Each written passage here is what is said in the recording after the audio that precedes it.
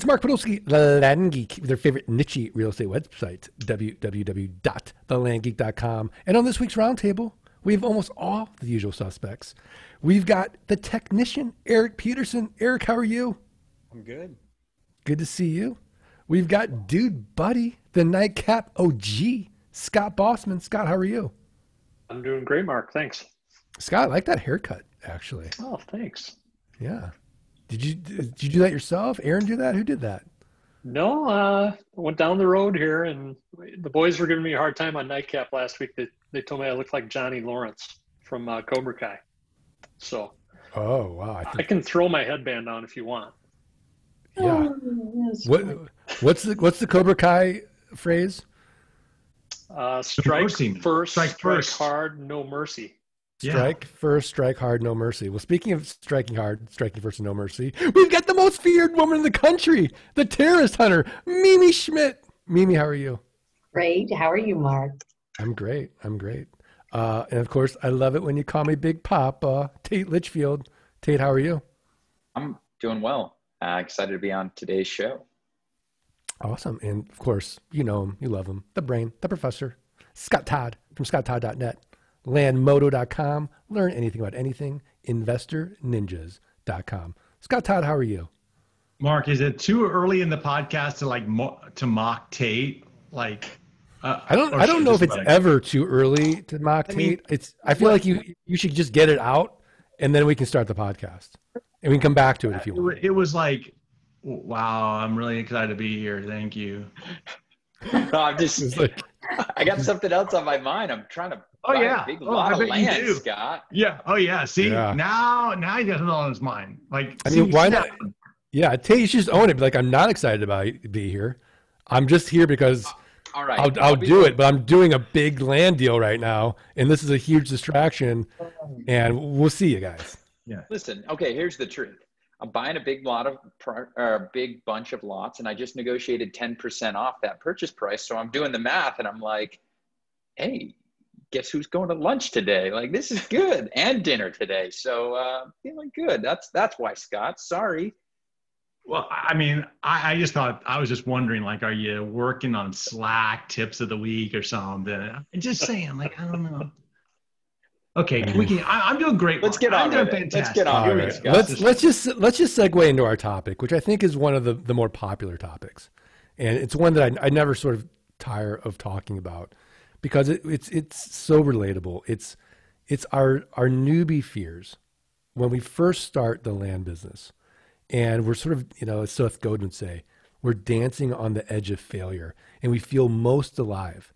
What for you, Scott Bossman, were those early fears where, it was this combination of excitement and, fear, like, is this thing going to even work? And then doing it. Yeah, I mean, I had a ton of fears early on. Number one, do I have enough time to do this? Do I have enough money? Am I going to run out of money? And then once I'm in the thick of this, okay, I have this accepted offer. I don't even know how to buy this property. So there are all these fears along the way. So self-doubt, I think, is the biggest one for me early on. Was I going to be able to do it? Am I going to run out of money? That was always an issue early on, but I followed Scott Todd's advice, follow the recipe he says, and you're not going to run out of money. And he was exactly right. And then one other thing I guess I would touch on is, there are all these preconceived notions out there about, what makes a good property. And I really had to get to the point where I put my faith in the numbers more than what I thought a good property was. So if I can find comps in the area and I can be confident in the fact that I'm buying this property for 25, 30 cents on the dollar, I'm not going to lose money on it. Even if it is out in the middle of the desert, I need to get over those preconceived fears that, the market is still there, and somebody's going to end up buying a piece of land that maybe I wouldn't want. Yeah. So I think those are really common fears. I think, and we'll pull the group, probably the biggest one is, either losing money or running out of money. Tate, do you relate to those fears at all? Yeah. I mean, I think anybody who's building their own business has those same fears. It's natural. You know, we spend so much time trying to accumulate this nest egg of money, and then to go and buy vacant land that we've never seen, that we've never, you know, maybe in a state that we've never even been to. It's scary. And it takes a lot of trust to just say, you know what, the numbers make sense. The comps are true. I believe what I'm being taught. And if you feel that way, then, you know, at some point you have to dive in. And we always say you got to dive in head first, right? You got to commit to this. This is not a, you know, put your toe in and get, you know, used to the water temperature. You're all in. And, you know, the other fear that goes hand in hand with that is, what if I mail to a piece of property and I do my due diligence and it turns out I don't want to buy this property? And so I think people are often afraid of making offers on a piece of property and then not purchasing that land. And I hear this all the time. It's like, well, I made an offer. It's like, yeah, but it's not binding. Just like the seller of that property can choose to sell to someone else or change their mind altogether. Your offer is just an offer. That's it. So there's nothing that forces you to actually purchase that property. And part of the, you know, learning process and the learning curve here is you're going to make offers that are too high. You're going to offer to buy land that maybe you don't want to. Maybe the comps are not in the right price range, or the market's not hot out there. Or you mailed to an HOA or a POA and you change your mind. That's okay. You don't have to do this. You can walk away from it. So I think that goes hand in hand there too. Yeah, no, absolutely. I remember early on being very afraid of due diligence mistakes and thinking, oh my gosh, what if I buy in a flood zone, or what if I buy in an area that's a super fun site? And I really quickly realized, like, this is all in my head. Like, it's really not something that's in reality, because we weren't buying in New Jersey or Pennsylvania or these, you know, industrial states, you know, Ohio, you know, the Southwest, Northwest, they didn't have that. So, you know, on EPA.gov, you're like, okay, that's not a real fear. And all of a sudden you start realizing there's not a whole lot of real fears here as you go through due diligence. But that being said, I did have real anxiety about it in the beginning, just fear of the unknown. And there wasn't, you know, I didn't have a group like this that you know, could calm me down, where, you know, Mimi could say, oh, Mark, don't worry. I've done this 1,000 times now. You're just fine in that area. And, you know, if there's anything that comes up in this, you can cure it. It's very easy. It's very cheap, very quick to do. Which leads us to Mimi Schmidt. Mimi, what were your early fears? Because you're coming from a really intense job, corporate America, and now you're going very outside of your comfort zone into entrepreneurship. Well, I agree so far with Erik and Tate and what they've said, but there's so many things, right? Like new county choice. I see a lot of folks that come into coaching that are not sure of their county, right? And I still see people that pick counties that are not on your secret list, that you've already tested as tried and true, which always kind of shocks me. And I try to get them back on the path to look at your list. But county choice is always an issue. Offer prices, right? They'll say, oh my gosh, I've sent out all these offers and I'm not getting the response. Well, how do you manage that? Are you getting 5% response rate? Are you buying 1%? If not, then you need to raise your prices. And you don't have to go all in and mail 2,000 letters at a time. You can stagger them, stagger the pricing, stagger the dates you send them out so that you can respond more adequately instead of spending a lot of money. Right? And then deed issues. I see a lot of people get very worried about deed formatting and deed issues if it's not a husband and wife.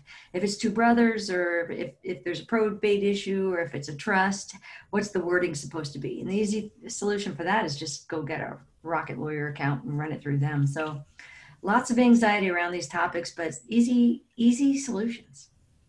Yeah. Erik Peterson, the technician.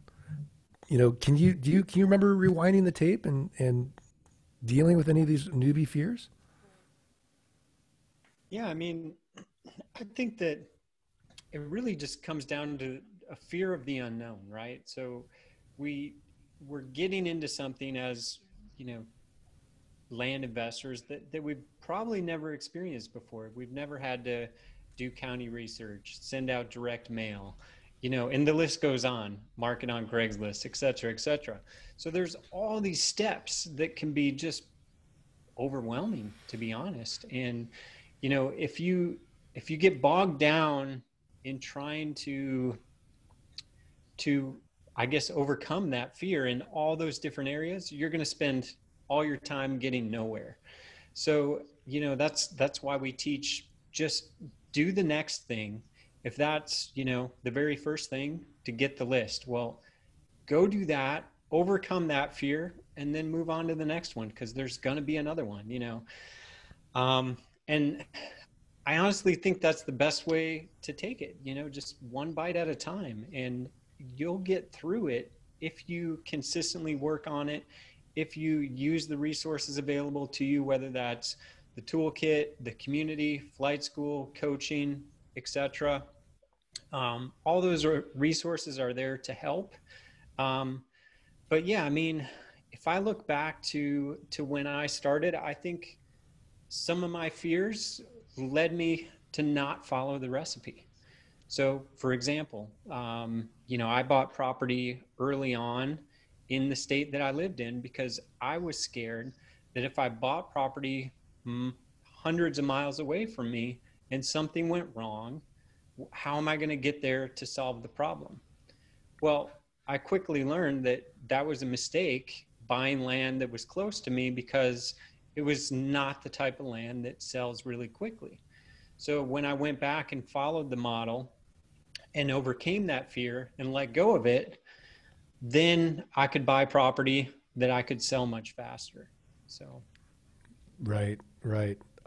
This is a question that I'm going to give to Scott Todd because it's unique, but it also applies to Scott Bossman, Mimi, and Erik.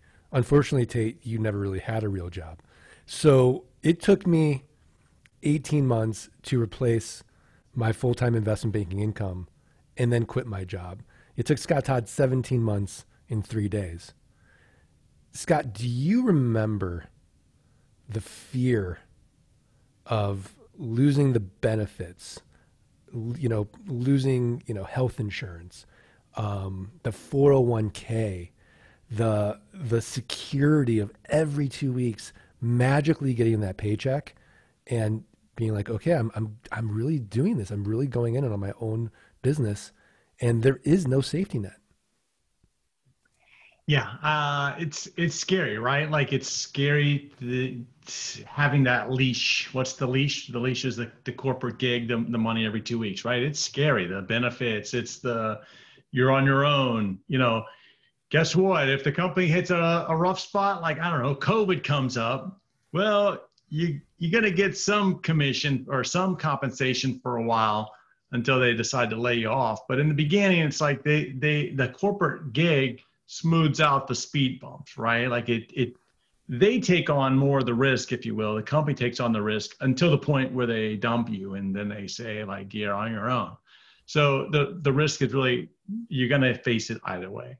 But Mark, I'm going to pull a Michael Zano here and go to a quote about fear, okay? You're so wicked smart about this. Yeah. Well, see, I was reading this today and I was thinking about fear. I read this line and I thought, wow, this is good. I even did a move out of Tim Ferriss's, and I put it in the front of the book here. I'm going to come back to that one day. Little did I know it'd just be a couple hours later. But check this out. Fear is the doubter, the coward, the one with the bad attitude, the one unwilling to take a chance for something better than something better that lived inside each and every one of us.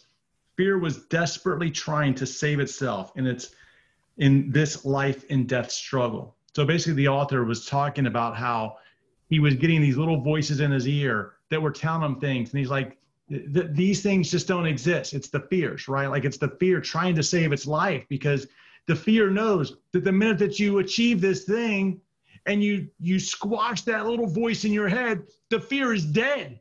So the fear pushes back hard on each of us. And I think that what everybody talked about here, the fears that they all face, or the fears that we see people starting to face, the reality is that there's a lot of unknowns that we just don't know. One of the fears that I know I had too was and you kind of touched on it, a due diligence mistake, but it was one that like, oh man, I'm going to miss something. I'm going to get stuck with this thing forever. I got to tell you something.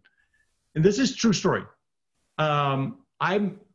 There was something I missed, and this kind of pulls from Erik's too. I bought a piece of property, and what I didn't know was that the neighbor to the property, or we can't accuse a neighbor. We believe that the neighbor went in on this rural property, and he took with like a scoop, if you will, like he's I don't know, an earth mover. He scooped the dirt out in front of the property of my property and the neighboring property. And we believe that he dumped all this dirt onto his property. So now in front of my property, I literally have like a 6-foot wide moat that's like 10 feet deep. Okay. And it's underwater. It's a moat. You can't get to my property. So when I found this out, I'm like, oh man, now this is a property I paid $2,500 for, not knowing that it was a moat or had a moat. I sold it to a guy. The guy goes out, looks at it. He's like, I can't get to the property. There's a moat in front of it. We're like, oh, crap. Well, what did we do? Well, we lowered the price to $4,500. This guy calls up and he's like, I want it. He was local. He went out. He looked at it. He saw the moat. He bought said property. He paid it off, right? This is a property that in my mind, I'm like, I'm never going to sell this thing. Funny story, true story. I'm talking to Mike Zano last week. Mike tells me about this property, and I'm like, I know this guy. Mike doesn't even know about the moat. I'm like, I know this guy. How do you know this guy? He's like, oh, well, I sent him a letter, and he's gonna sell me his property. He's gonna take a loss on the property. I'm like, wow, you're gonna buy the property with the moat? And Mike's like, what? I'm like, oh, the moat. Let me tell you about the moat. So the reality is that, oh, by the way, Mike was going to pay way more than I paid for it. But anyway, to make a long story short, I sold the property, right? Like, and you've sold properties that you look at afterwards, you're like, who's ever going to buy this thing? Geez. And the reality is that someone will buy the property. It comes down to patience. Don't let that little voice in your head say, see, I told you I was right. You're going to be stuck with this moat property forever, because then we freeze and we don't take action and seize what we want. No, I love it. Scott Bossman, how did you handle it when you had that day and you're like, I'm kind of cutting down here. I'm going to come in when I want. Oh, I still get goosebumps thinking about it. It was almost 2 years ago. I mean, when I'm handing in my work badge and they're revoking all computer access and no more work emails and all that stuff. And I did have Cobra for 6 months, so that was kind of nice. But you know, as you said, all those things go away, and then come Monday, I'm on my own. It was a big change for me. So there was doubt, or there was fear, yes, I would say, but that fear, just like in the land business, it just propelled me to action, because I'm the type of person where I'm not gonna sit back and not take action if I know, you know, my livelihood and my family's livelihood depends on it. Yeah. How about you, Mimi? Do you remember that day? So exciting. I'll never forget that day. I worked for so hard for so long for that day. Was it scary? Yeah, but it's so worth it. Yeah. Erik, how about you?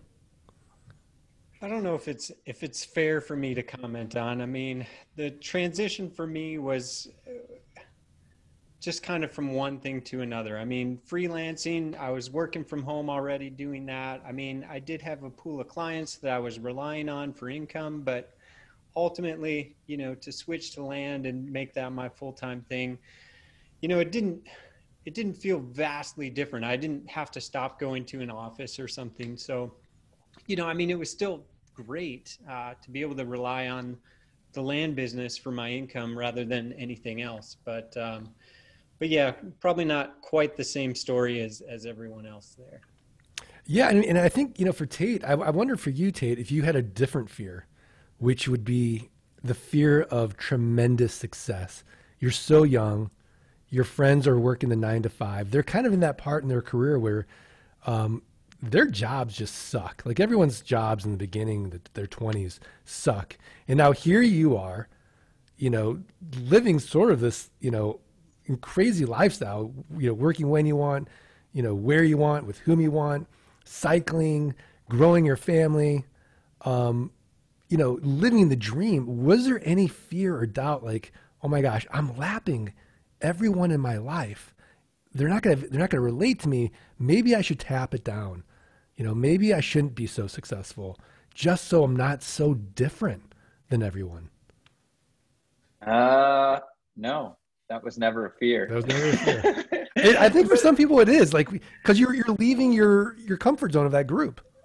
For sure. I definitely left my comfort zone, and, I was now entering a world where very few people could even relate or understand what I was doing. But, I had a good mentor, right? I had you as my mentor, and you're like, do not take your foot off the gas. Whatever you do not slow down. Do not slow down. Do not, so I kind of had that echoing the back of my mind. But I think my fear came with like, wow, I've had tremendous success. Is it going to run out? And then what? I've spent the last X number of years building my own business. Is anybody ever going to employ me? They're going to look at me and say, wait a second, you have zero real life experience. I'm going to say, no. I ran my own business and to the ground. That's what I was thinking they were going to say to me. And I overcame that. And I realized that I've developed a set of skills that are very, very unusual and in high demand. And it doesn't matter what's happening in the world or the economy. I know how to buy and sell an asset and sell it very well. And I know how to have other people do it for me. So once I overcame that, it was like, bring it on. Let's keep sprinting, because I'm not getting tired, because now I know how to have other people carry the load for me. And that was kind of the big wake up moment for me. Yeah, no, absolutely. I think you get to that point. I think everyone on our, in our group and our, the coaches, like, even if I stripped all your wealth away, I took everything away from you, there's this inner core confidence that you guys would come back in 6 months because of that skill set. You just know how to do things other people don't know how to do, whether it's in this niche or something else. There is this mentality now, like, if I could do it here, I could probably do it anywhere else in my life. Take it all away, but you can't take away these skills. And that's a really sort of peaceful place to live, and really helps dissolve all those fears, knowing that. It took me a long time to get to that point, actually, but I think I'm there. I've talked about how I could be homeless in Newport Beach and know exactly what I would do. So Tate, you'd come with me too. We'd figure this out. We got it. Well, I'm not worried, man. I'm not worried. Yeah. We'd come back fast. Well, I thought this was a really interesting, topic, and it's always great to kind of go over it again.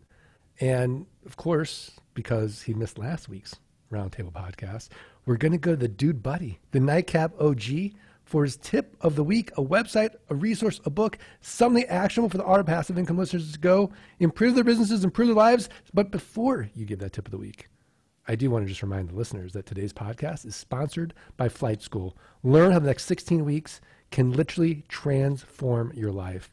Get out of solo economic dependency. Start building that passive income machine. Start building that side hustle. Even $2,000 a month of passive income for the rest of your life can give you peace of mind for the rest of your life. Go up that mountain with Scott Todd. He's done it thousands of times. You'll go up there quickly, safely, efficiently.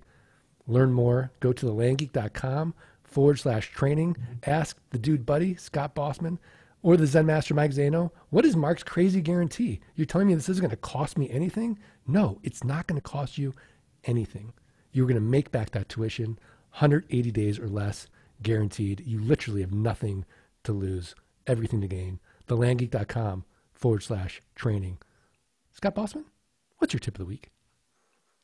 All right, I'm reading 2 books in tandem right now that really complement each other well. I'm reading one and listening to the other one. So the one I'm listening to is Personality Isn't Permanent by Benjamin Hardy. He's a great blogger on Medium. And the other one I'm reading right now is Limitless by Jim Quick. I don't know if you get, maybe that's been recommended before on the podcast. I'm not sure, but Limitless is really great because it's all about kind of our unlimited potential and purpose in life, and how even as we continue to get older, our brains mature, they're always growing neurons, and there are all these different strategies that you can employ to become smarter over time and to push your boundaries physiologically and psychologically. And then the Benjamin Hardy's book talks a lot about, having a purpose-driven life and what that looks like. So those two books, case in point here, I think I'm going to give, when Scott Todd in the last couple of weeks has given us all these touchy-feely tips of the week. Like 2 weeks ago, he says we need to start journaling, and then today he's given quotes of the week. Like, that shows that he's limitless. Like he's changing and growing, which I love. I love it. I don't even know what to say to that. That's like, trust me, I can still break out the mini bat when needed. He's growing soft is what it means. I'm not growing soft in the old days, man. I think you're getting a little softer, Scott. Little softer. It's wiser. Look, you're getting wiser. You're getting softer. Look, even with all your success, you're still evolving. It'd be a compliment to Mike Zano to see you using those quotes. Yeah, if you don't listen, don't tell Zano I did that, because then you'll be like, come on. See, we cannot let Zano know this. Oh, he like he's gonna mess with you. He's so scared anyways. Don't mess with Scott Todd. You never know what's gonna happen. The phone will ring. You think it's one person, it's another person. I by the way, and again, I want to apologize to Massachusetts. So, that was a great tip of the week. I actually have that Benjamin Hardy book. I'm gonna have to get Limitless. I started it, and for whatever reason, I was in Colorado and I went to another book, but I'm gonna come back to it now. Personality isn't permanent. So his other book was great. Which was another recommendation of yours. What was that first one? It was great. Willpower Doesn't Work. Willpower Doesn't Work. Yeah. So I want to thank the listeners. I just want to remind you, please give us 3 little favors so that Erik Peterson will continue going on the roundtable. All you have to do is subscribe, rate, review the podcast, send us a screenshot of that review to support@thelandgeek.com. We're going to send you for free the $97 wholesaling course, How to Double Your Money 30 days or less. All right, ready to do this? 1, 2, 3. Let's freedom ring. Not bad. Not bad. So the obligatory question is, do any of us care about Labor Day? Like, it was Labor Day weekend. I didn't even know. Like, is it like for us, like, is it a thing? Or is it just like, are we aware of it? Yes. You're aware of it, Mimi? I went to the beach. It was great. Oh, nice. Were you COVID safe on the beach? Yes, we social distance. It was nice. Okay. So, it wasn't as rowdy because there aren't as many people, but it was fun. Still being out by the water. Lots of dolphins in the water and good food, and good company. In Virginia? No, Delaware. Bethany Beach, Rehoboth area, Delaware. Cool. Yeah, it was cool. All right. Wow. I'm really shocked right now. Why?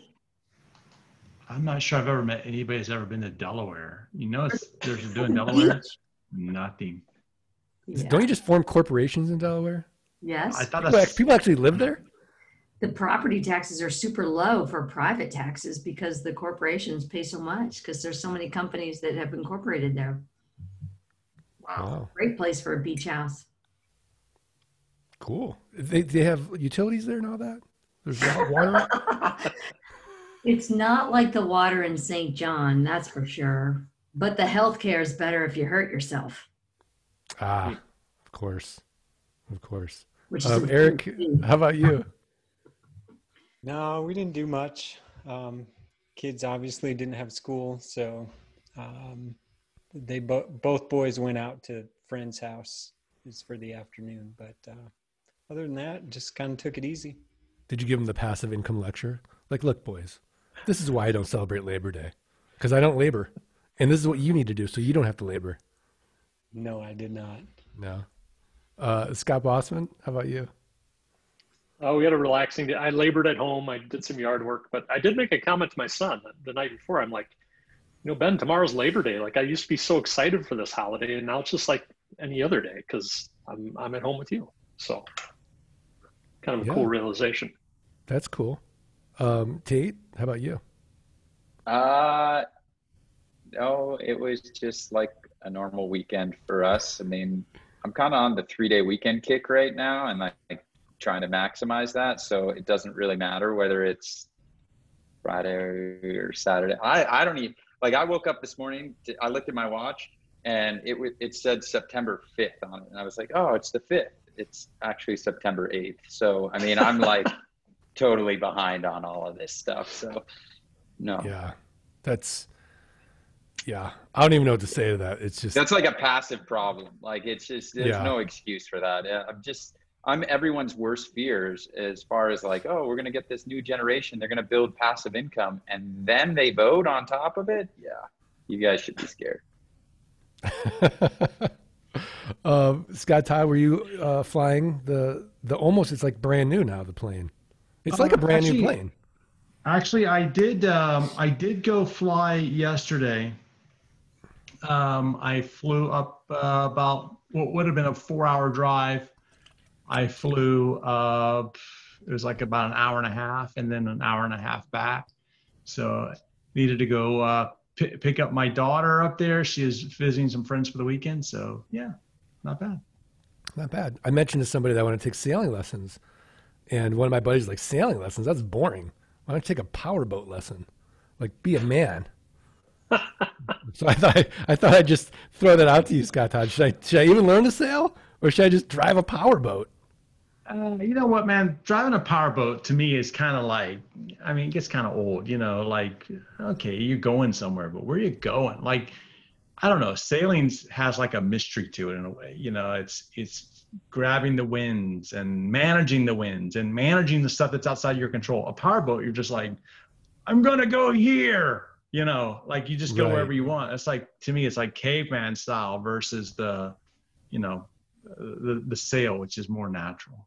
Right. It's like shooting a gun versus martial arts. Right?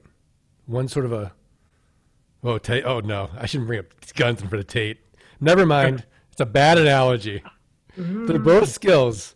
I'm Tate. I apologize. I know it takes a lot of skill to fire a weapon well.